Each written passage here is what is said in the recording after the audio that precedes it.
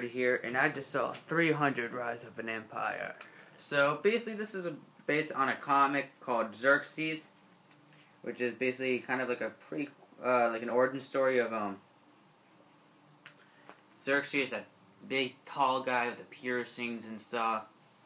And so basically this is basically like an in-between whatever you want to call it, 300, because this takes place during 300, after 300, and before 300. It's basically like what we're gonna have coming out soon, called X-Men: Days of Future Past. So basically, this is just non-stop violence, violence after violence after violence, and then a sex scene with Eva Green, the main character.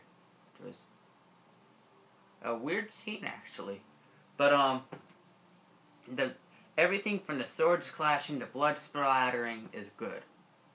The violence was top notch. It was a bit of a step up from the first one, but this movie wasn't as good as the first one. I was a bit disappointed.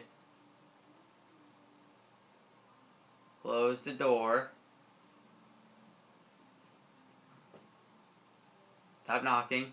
So anyway, forgot where was I?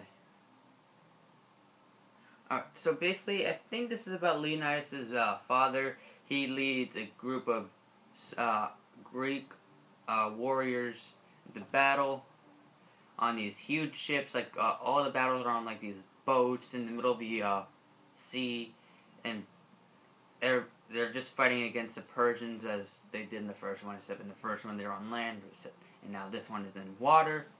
And there's some really brutal death. Like this one guy gets his face stomped in by a horse, which was really cool to see. And so what my problem was with this movie is that it kept going on when you feel like it was gonna end. I actually took out my phone and checked the time. I was like, "What? We still have 10 minutes of this movie left?"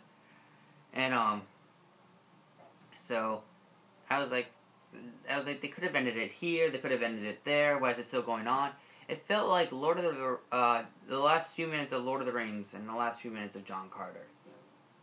And, I'm not saying that Lord of the Rings is a bad movie, but Lord of the Rings is great. I'm just saying, like, all those fake outs for Lord of the Rings, just like, really? You could end it here or you could end it there. Just pick an ending. But, anyway, so I give 300 Rise of an Empire 3.5 out of 5 stars.